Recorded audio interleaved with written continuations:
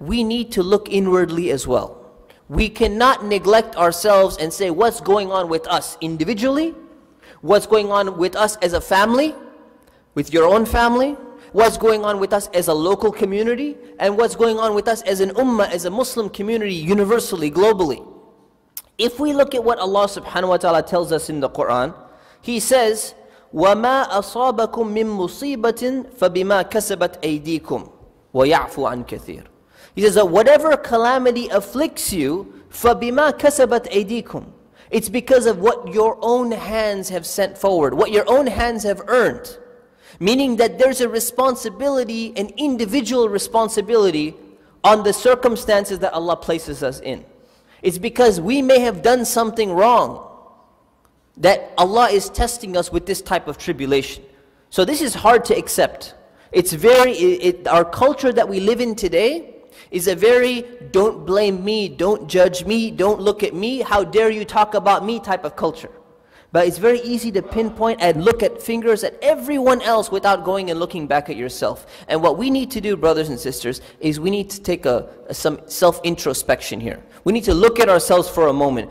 To what extent do we deserve the tribulations that we're going through right now? Even Allah subhanahu wa ta'ala says, وَيَعْفُ عَنْ كَثِيرٍ. He even forgives much of that. Much of what we've done, we're not even getting with the things that we've actually deserved. So when we look, we want to blame other people.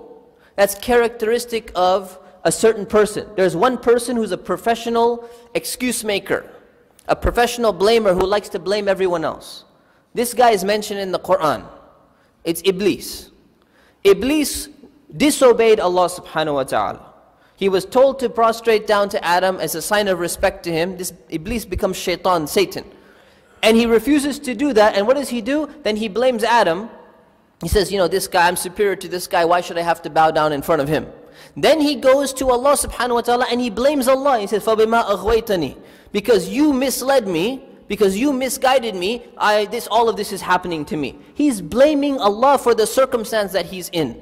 And you look at Adam, you look at his wife, the first two human beings, the Prophet of Allah. What did they say?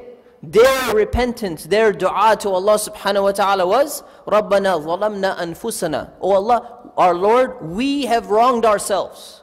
Accepting responsibility, accepting blame. If you want to see which example to follow, it's not difficult to make that decision. It's not difficult to see which role model we should be taking.